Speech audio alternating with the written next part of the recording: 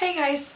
Okay, so I haven't made a video in a long time, but I say that in the beginning of every video I make because I take the longest breaks. But I'm back regardless, and sorry, I'm looking at the viewfinder because I can see myself and my hair is just not cutting it for me. This is kind of a video of I don't know, homework organization, school organization.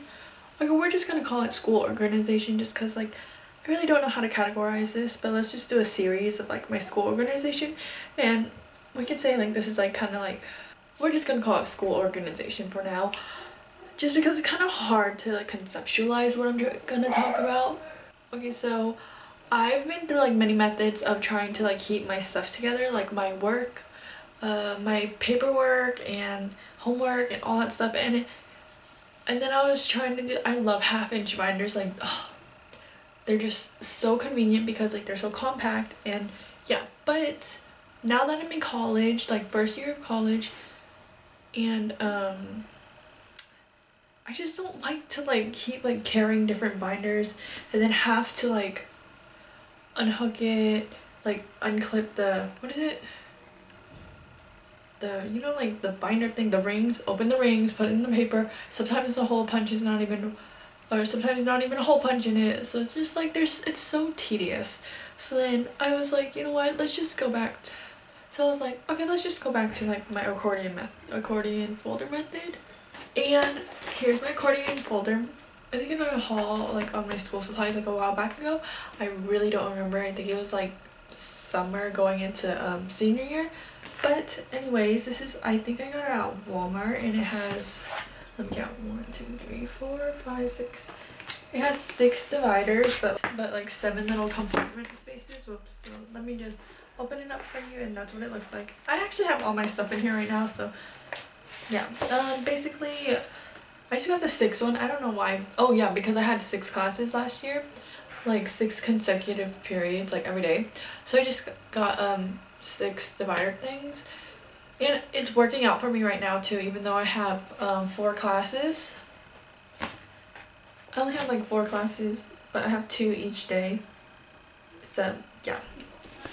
So basically here are each of the little tab dividers, and they're just they have different colors on it. So to make these tab dividers, these little things, because these change over time, and they didn't have extra little paper things for me to stick in there, so I was just I started to write it on with Sharpie, but I just could never get to this tab to see it fully. So I was like, you know what, let's just try this idea. So you can see each of my things. This is general studies class, religion, English, and then this is essays, math, and then paper. This one I see you can tell I wrote on it, I wrote on it with Sharpie.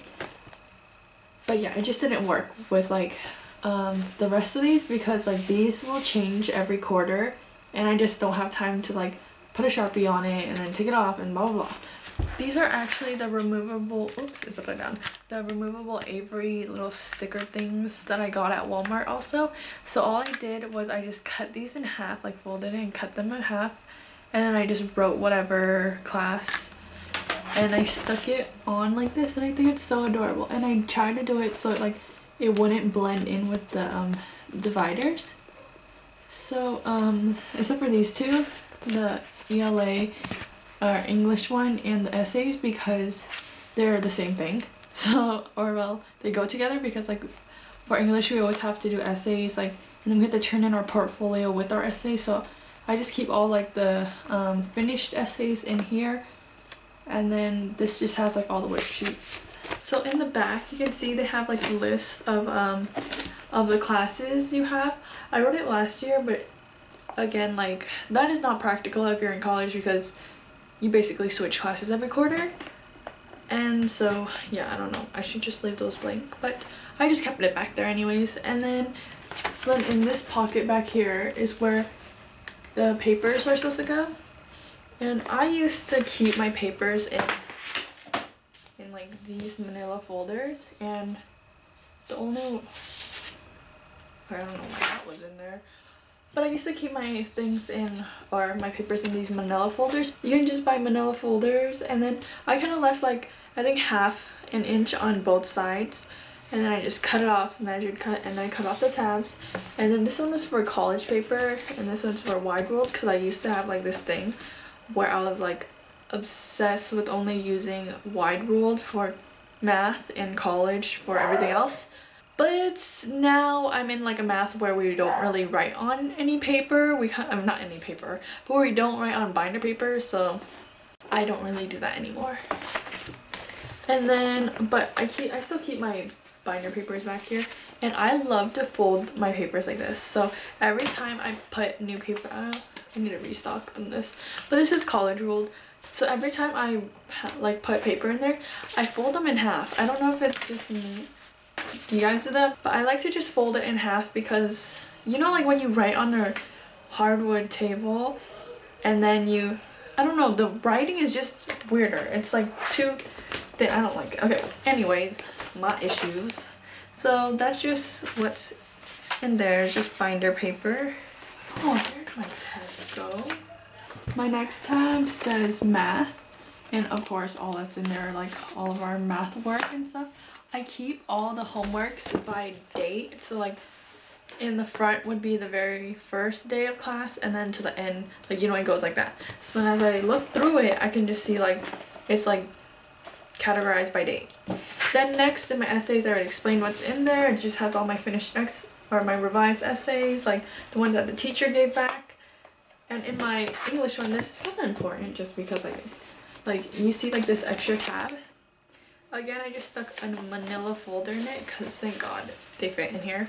But this is just a manila folder, and I put essay prompts. So basically like any of the things that has to do with essays, like we're doing like a problem solving essay right now. So these are the surveys, and these are the questions, surveys and questions, and just how it's supposed to be laid out, the outlines and stuff. Once I'm done with that essay and stuff and I turn it in, then I will just toss it basically, or I'll just keep it into the English section, which is behind the essays prompt. And again it just has like worksheets categorized by date and stuff. I'm a whole date person, I don't know, I like that. And then for general studies, it's the same thing basically. And then in the front, in the very front, since it has 7 pockets, the very front has like, you know, no tabs on it. So I just put like the homework that I finished in here. In the front, I will put in my homework that I've done, and I'll do it by order of like my little tabs.